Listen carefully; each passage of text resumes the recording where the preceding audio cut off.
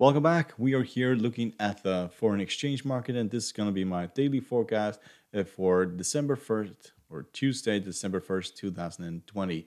If you like to support our channel, you're welcome to subscribe by hitting the subscribe button down here in the corner. Hit the like button and the bell button in order to see our newest videos. And you're welcome to join us over at Patreon. You'll get access to our full technical analysis, our live trades, and also our signal service. So the link is down below. So this was actually a really interesting day, and actually a fantastic day to be trading Forex. So a lot happened today, and it mainly is contributed to that the US dollar has started to appreciate again, and that has had an enormous effect on many of these currency pairs. So most of my trades today were basically in the foreign exchange market, because this is where most of the action was happening, and is probably going to happen in the next few days. So we'll start by looking at the Great British Pound and the US dollar, and as you can see, this was not one of the currency pairs that did a lot of happened. We're up 0.12% at this point. We are most likely not going to touch these very highs at this stage. The reason why I say this is because we are overbought at this moment, and these technical indicators are actually turning around. So we'll most likely see this currency pair break down. If we break the 20 exponential moving average, we go to the 40, and then the target is most likely the 50 moving average at 1310. That is most likely where we'll end up, where we'll find buyers coming in and pushing this up to these highs. So as I said, we are overbought at this moment. It is highly unlikely that we are going to see a retest of these highs as the US dollar is starting to appreciate again. That will have a negative effect on this currency pair. So let's start by looking at the US dollar yen, and as expected, we rallied quite significantly today. We were oversold. Technical indicators for this currency pair are all turning around. It is expected for this currency pair to at least test the 50 moving average. If that breaks, then we'll go to these very highs, and then we'll have another opportunity to basically sell this or short this to these very lows. So at this moment, we are trading within a channel that is downward sloping, and we have been doing that since all the way back since March. And at this point, we are in the middle of this channel. There's no reason to enter this because we can pull back, and it can be really choppy. So what you should do is basically wait until we get to the very top, or wait until we get to the very bottom in order to enter this market. But it is looking encouraging to the upside, because most of these technical indicators, they are basically pointing to higher levels.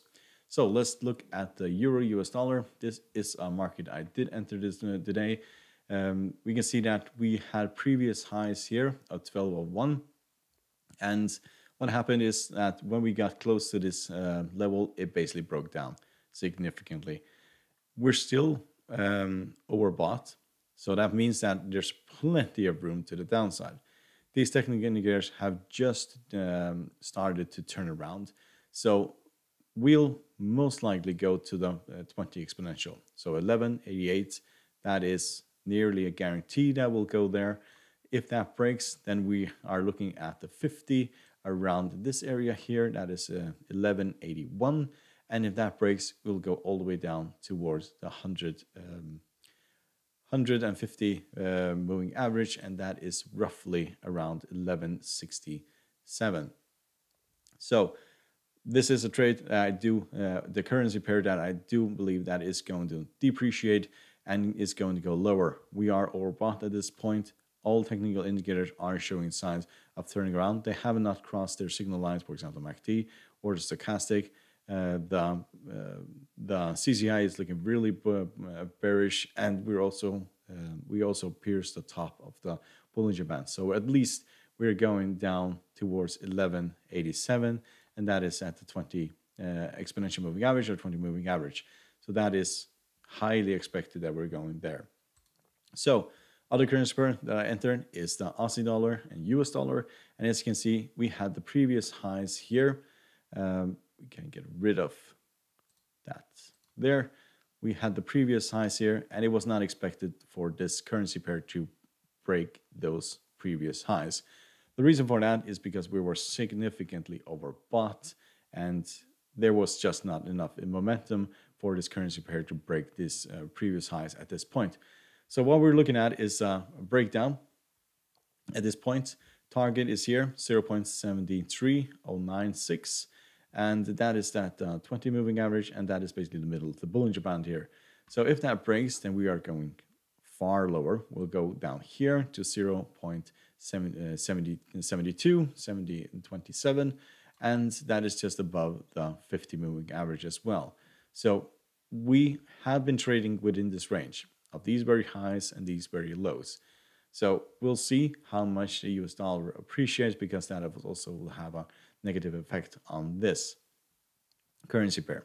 But these technical indicators are a massive warning that if we cross them, MACD crosses here and the stochastic starts to fall, then we are going to at least go towards the 20 exponential, and then we are going towards the 50 and probably even further given the next 2 or 3 weeks. So I have no interest in basically buying this at this current stage. So US dollar CAD, we can also see that we have hit the previous lows here. We had the lows here roughly 1 month ago. This was basically in the beginning, 9th of November. So yeah, 3 weeks ago. So we broke down to this level at 1.2927, and we rallied from there. So at this point, it is highly likely that we'll rally up towards the 20 exponential moving average, which is at 1.30. That is what we have done. It could also be that we rally all the way up towards the 40, which is roughly here, and that is a trade of roughly 1%.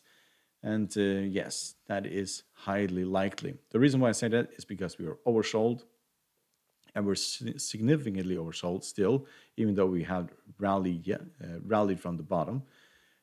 We need technical indicators to turn around at this point. So MACD, stochastic, our CCI is basically flat at this point, but we are at the bottom of the Bollinger Band, basically testing this bottom again.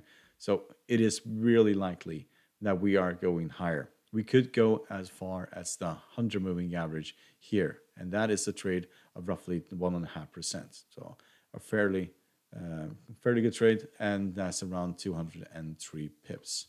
So hope you find this video helpful. You're welcome to subscribe to our channel by hitting the subscribe button, hit the like button, the bell button to see our newest video, and you're welcome to join us over at Patreon. The link is down below. Good luck and thank you very much.